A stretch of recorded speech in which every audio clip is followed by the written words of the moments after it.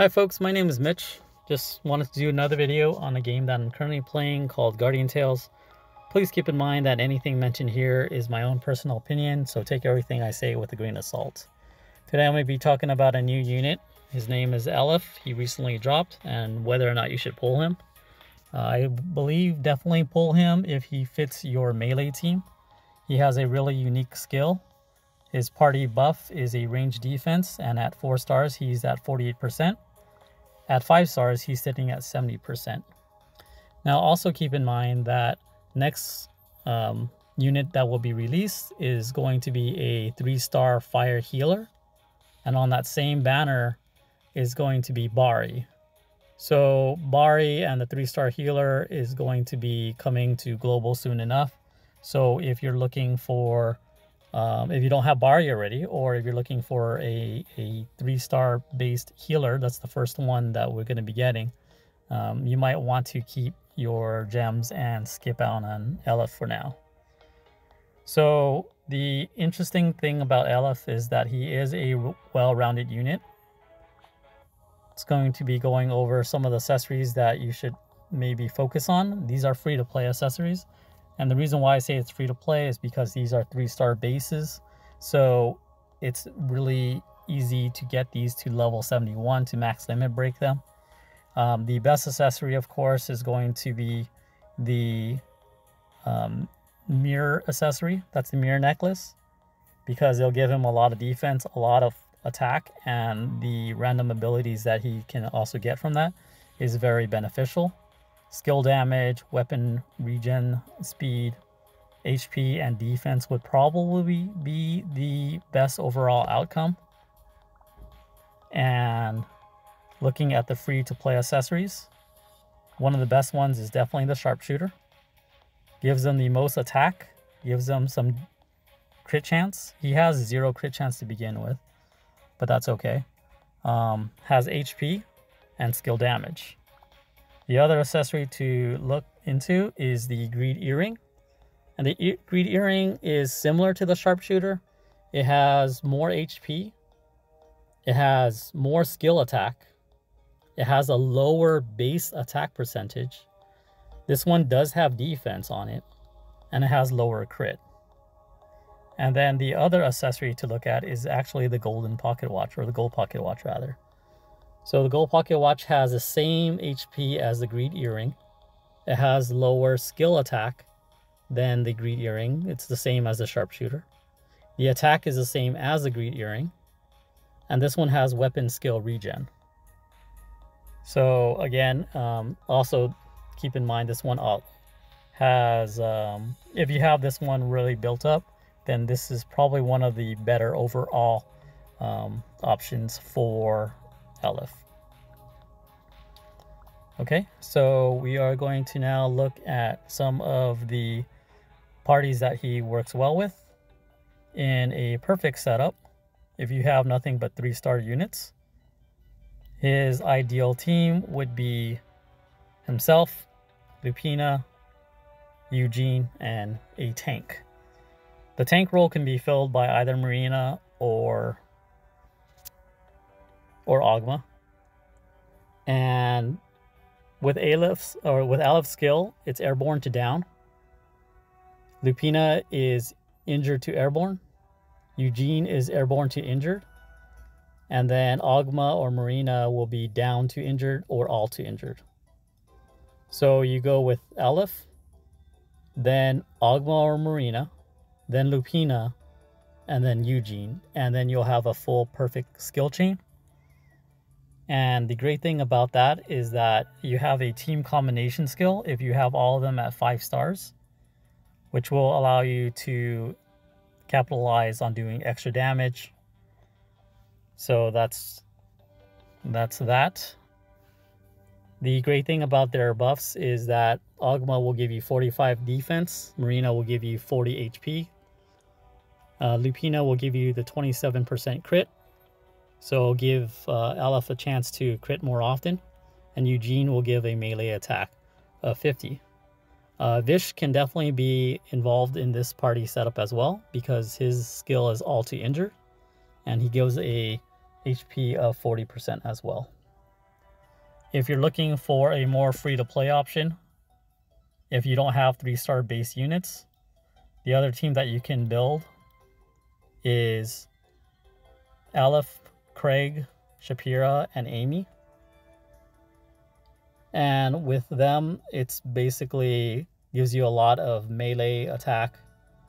It gives you defense. It gives you crit. So that's another one to look into. Another one is Craig, Amy, and Akayuki. So everyone will chain perfectly there. And then the last group would probably be, I believe I don't have it set up.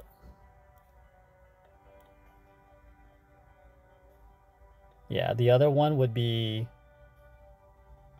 maybe Ranpang would be involved in that, but I think Craig would be the overall best option as a tank.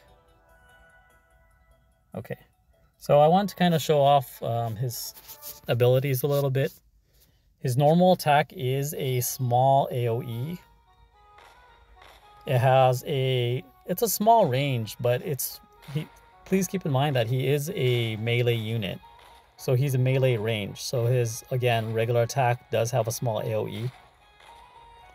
His skills has a wider range of AoE. Also not that big of a distance that he'll cover.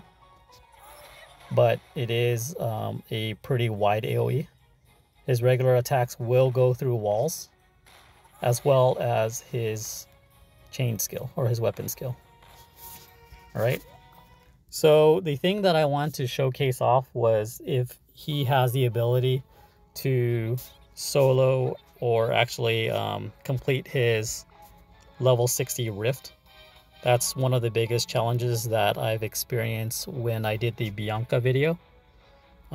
He is pretty much built out the same way as Bianca. His awakenings, the only thing that are awakened right now are his main nodes with his skills. And that's the same as Bianca. So let's look at her real quick. Actually, Bianca looks like she might have a little bit more nodes here and there. So going back to the event rift, we're going to go to the level 60 and stick him with the same setup. We have Idol Eva, no weapon, level 1. Shapira, she has her own weapon. She's level 1. She's going to die. And then Alef in the front with the knight in the back end. He has his own weapon. He's fully awakened. And this is pretty much the same setup as I had going with Bianca.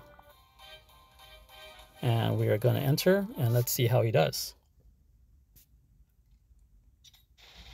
So personally, I like him a little bit more just because he doesn't take time to charge. So he doesn't need to charge up before he attacks. He does need to run up to the mob in order to attack because of his distance. But that's pretty much the same thing with the knight as well. So already he's handling it a lot better than Bianca in the video that I did. The main thing, of course, is can he survive? And if he gets pinned down, no. That is also a bad thing about Alef, is that he can get interrupted really easily. If he's trying to do his chain skill, or his weapon skill rather, if he gets attacked, then it gets canceled out. His attacks itself is not the fastest, and he has to stay in one spot in order to attack. So it kind of leaves him open. It's pretty easy to counter him if you happen to bump into him in arena.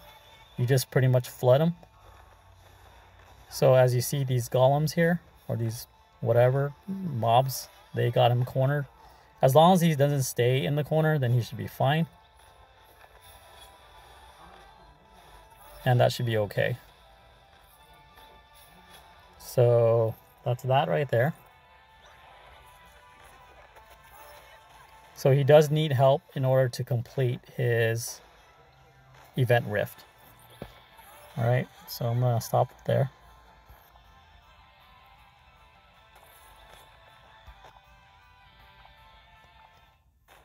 Now, whether or not he's there to change the meta in the arena or Coliseum is anybody's guess. We're gonna have to wait for a few weeks before everybody else can really get him leveled up, get him awakened, max limit break, and so on and so forth. If you look at it now, you won't see him at all in the Coliseum, in the top 100. You won't really see him at all in the arena as well. But that's because he just dropped the other day. So I'm not expecting anybody to have him appear yet until the next probably few weeks, if they even have resources still. So that's all I have to say with Alef. Again, pull for him if he really fits your melee team. I did, and I got his X weapon. He's a decent unit. He's worth some investment. But again, it's really up to you, because the next banner that's going to be dropping is a brand new healer unit along with Bari. So that's going to be happening. Thanks again for watching, and take care.